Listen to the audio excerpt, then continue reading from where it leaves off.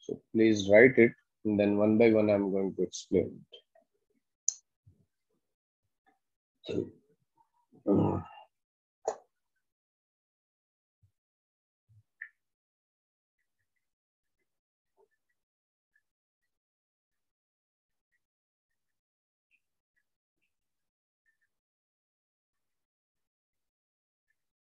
Yes, sir. okay. Now, first of all, I'm going to explain mixture.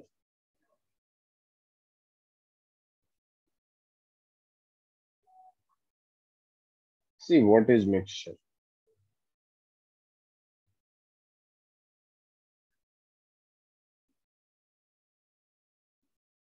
When two or more substances, when two or more substances combine with each other in any proportion, combine with each other in any proportion, in any proportion, that is called mixture. See, what is important in this? If you are going to add salt plus water, it will be salt solution. Salt plus water, H2O is the formula of water. So it will be salt solution. So there are two substances or components that you are mixing. The first one is salt, and the second salt is mixed in water. So it gives us salt solution. So basically, what is this solution? Salt solution. Always remember that in a mixture, you can mix up in any ratio. You can mix up in any ratio, whatever is your choice. And one more important thing is that the solution that you have prepared will not be different from this, from the components. That means in this solution part, in this solution, salt solution, we will have property or taste of these components. Are you getting my point? This is the most most important difference between mixture and compound. Whenever we prepare compound, that compound will be entirely different from whatever it is coming from. Are you getting my point?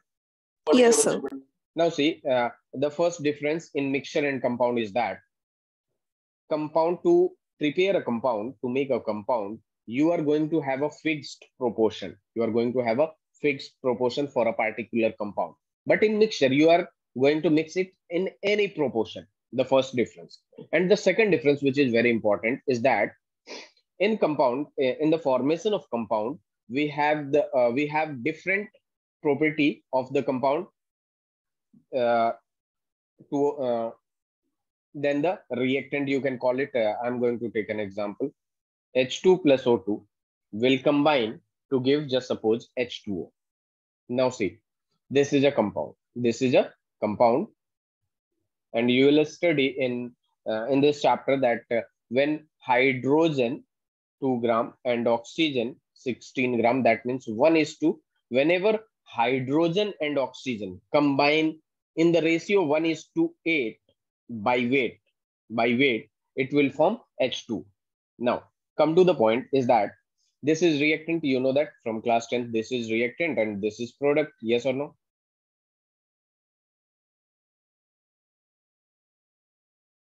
Malavika, this is reactant, this is product. Yes, sir. Now see, this H2 and O2 is supporter of combustion. Do you know what is combustion? Do you know what is combustion? Yes or no? Yes, sir. So basically combustion is burning of anything or burning in presence of oxygen. So H2 plus O2. But what do you tell about water? Is water supporter of combustion? Is water supporter of combustion?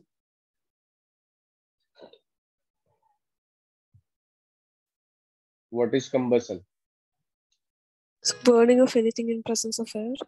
Yeah, presence of air, that means oxygen. So is water supporter of combustion?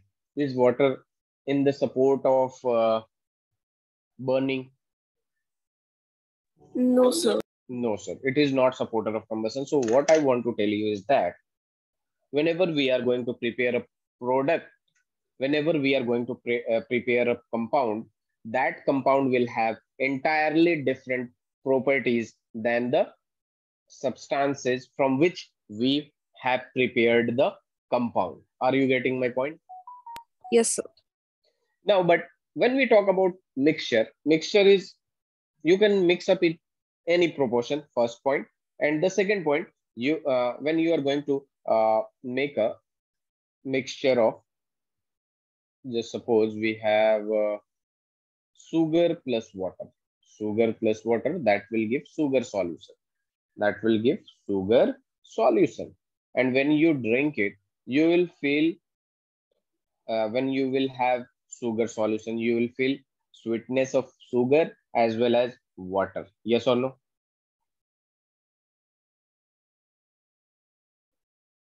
Malavika. Yes, sir. So basically, in mixture, we won't have any new product or new or something that is entirely different from the substances we mix, but it will be the same as the substances we mix and the mixture. Please write it. This is mixture. I just defined mixture.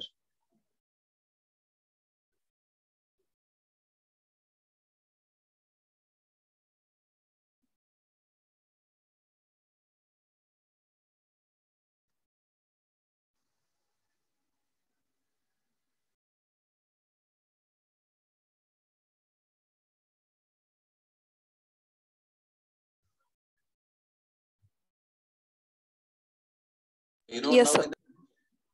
Done. Okay. Moving to the next part of the mixture, that is, there are of two types. The first is homogeneous mixture. The first is homogeneous mixture. So whenever we talk about homogeneous mixture, what is homogeneous mixture? So I'm going to define it later. First of all, see, whenever a mixture has phase equals to 1, whenever a mixture has phase equals to 1, that mixture is called homogeneous mixture. What does this phase means? If you are going to add sugar plus water, it will give sugar solution, that you know already. When sugar will be totally dissolved, soluble in a glass of water, will you be able to differentiate whether it sorry, where is sugar and where is water? It will look like same from top to bottom. Yes, Malavika. So if you are going to take another example, if you are going to add salt in water, it will give salt solution, but you cannot differentiate that. You cannot differentiate that whether where is salt and where is water. It will look like from same from top to bottom. That means this solution, this mixture has phase equals to 1. That means this both examples are homogeneous mixture. These both examples are homogeneous mixture. So whenever a mixture which has phase equals to 1, that mixture is called homogeneous mixture. So I'm going to define it. I can define it like a mixture which is uniform throughout. Uniform throughout. That mixture is called homogeneous mixture. Or you can also define it like a mixture which has phase equals to 1. That mixture is also called homogeneous mixture.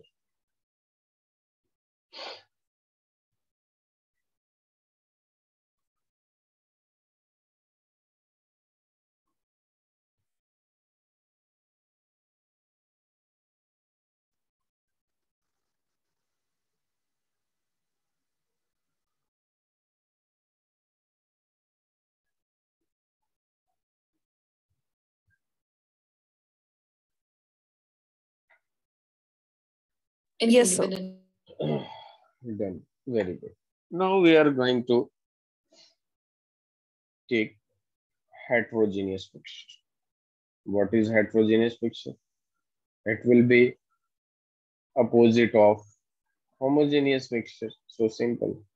So how you are going to define it? So basically, a mixture which has phase greater than one. Phase greater than one. That mixture will be heterogeneous mixture. Just take an example. If you are going to take sand plus water, there will be a mixture. Now see, if you are going to add sand in water, you will see after some time, sand will be settled on the bottom. It will look different and water will be like this. So there will be two phase. The water will look different than the sand particles. That's why this has basically phase equals to 2. So this mixture is called heterogeneous mixture. Are you getting my point? Yes, sir. If you are going to add in water, you are going to add mustard oil. You are going to add petrol. So these liquids will be arranged according to their density, and it will have three layers. It will have three layers: water, then the density of petrol, and then mustard. So it will have phase equals to 3. That means it is heterogeneous mixture. So we can define a mixture which is here is non-uniform. That mixture is called heterogeneous, or you can also write a mixture which has phase greater than, which has phase greater than 1. That mixture is called heterogeneous mixture.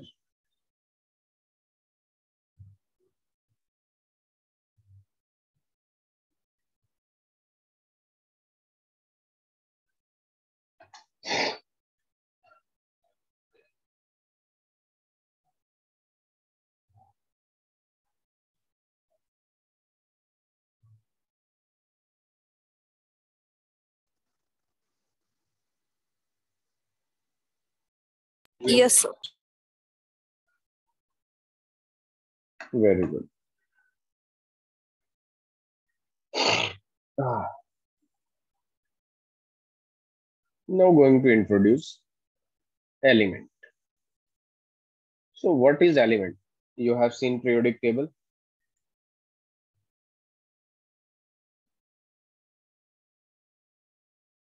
Have you seen periodic table?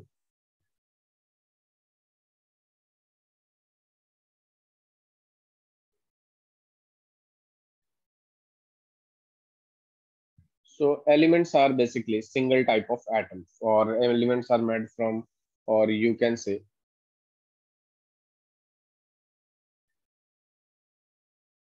single type of single atom. Single atom, right?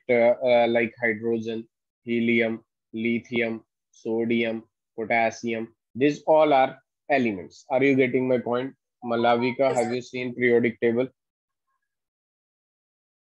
Yes, sir. Up to 20. Yeah, but you have seen periodic table. Periodic table. Yes, sir.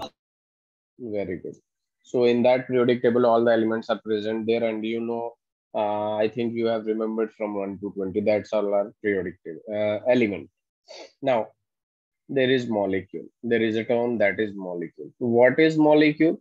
So basically, when same elements combine, when same elements combine, then molecule is formed. Then molecule is formed. When same elements combine, then molecule is formed. Like hydrogen and hydrogen combine to form H2. This is molecule. Cl2 and O2, N2, When same elements combine, O3, this is ozone, P4, S6, S8. When same elements combine, then molecules are formed. Is that clear? Yes, sir. Now the another term, that is compound. What is compound? When different elements combine. When different elements combine, then molecule is formed. Then molecule is formed. So basically like H2O, water, CaCO3, calcium carbonate, and then H2SO4. These all are compound. When different types of elements combine, then molecule is formed. And for a particular molecule, we will have a fixed proportion.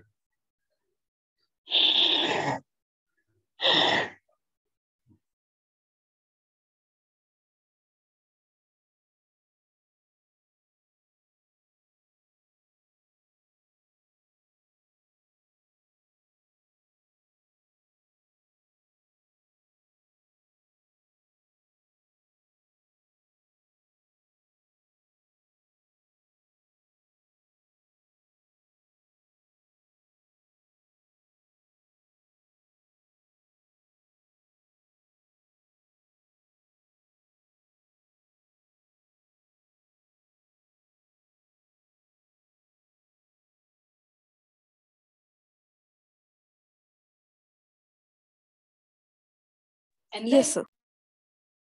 Very good. Is there any doubt in this?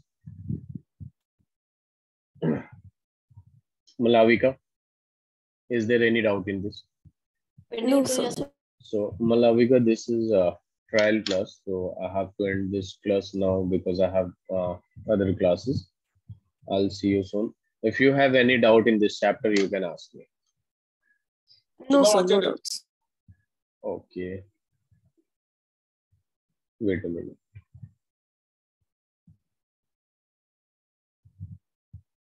So I'm going to ask you a question. Which factor is responsible for the physical state of matter?